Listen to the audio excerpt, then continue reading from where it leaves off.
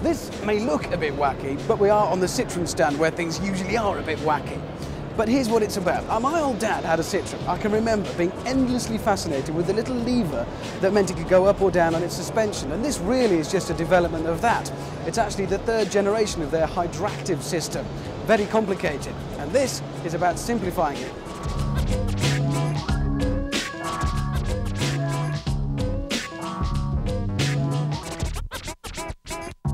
They've harnessed the latest in electronics to actually make the whole thing faster and more responsive. It's got 2 modes still, but when it's in its comfort mode, it's a lot more comfortable. When it's in its performance mode, we're told it gives a much better performance. And it can also do things like lower the car to the ground when you increase the speed, which gives you more stability. Fascinating then to see Citroen taking something very complicated and, for a change, making it simpler so that people like me can understand it.